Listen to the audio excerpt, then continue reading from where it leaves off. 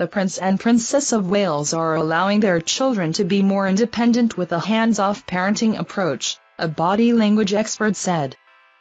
Prince William and Kate have intentionally adopted a more hands-off parenting approach to allow their eldest son, Prince George, to assume a protective role when with his younger siblings. That's according to Judy James, a body language expert. She told the Daily Mirror that George's treatment of Princess Charlotte and Prince Louis during the royal family's Christmas walk to church at Sandringham was a poignant moment. Commenting on the dynamics between William, Kate and their children, Ms. James said, "William and Kate showed off their children with the usual signals of pride, and it was clear they are now becoming hands-off parents as their children grow in confidence."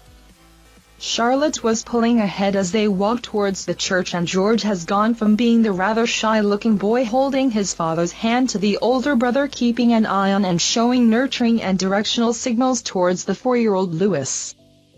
The royals were walking from their Sandringham estate in Norfolk to St. Mary Magdalene Church on their annual Christmas walk. It was yet another important moment for King Charles, who led the walk for the first time after the death of his mother Queen Elizabeth II. But Ms. James believes young George is already displaying leadership qualities within his family, something that could prove crucial as he prepares to one day become king. The expert added that George's caring nature mirrored that of his father when he was a young boy and close to Prince Harry. She continued, "One of the sweetest and most poignant body language signals was the sight of George using touch, chat and bending rituals to signal he is now in the role of protector and keeping an eye on monitor for his younger brother Louis." As the family reached the church, William put a hand out to touch George's back and leaned towards his elder son, but George was already using those same rituals towards his small and rather playful brother. The gesture looked spontaneous, as though this is a role he is taking on a lot, and, after the footage of a young William and Harry growing up together that was shown in Harry's Netflix show, it looked like a poignant mirror image of how their sibling relationship shaped up before they grew up and fell apart. William was shown in a caring mode for Harry back then, just as George is now with Louis.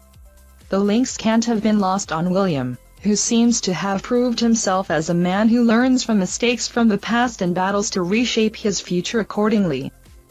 The divide in the royal family has gone another year without being resolved, with Harry and Meghan's Netflix series shedding even more light on how the relationship between the couple and the firm broke down. While Harry and William's relationship is strained, royal insiders have recently claimed that the Prince of Wales won't tolerate people speaking negatively about his brother. After all these years, William still feels protective over Harry, a source told The Telegraph. The newspaper reported that despite anger and sadness on William's side, friends of the future king say he still won't tolerate a negative word from others about his brother. One source also suggested they could become friendly again, adding, "Working together will never happen.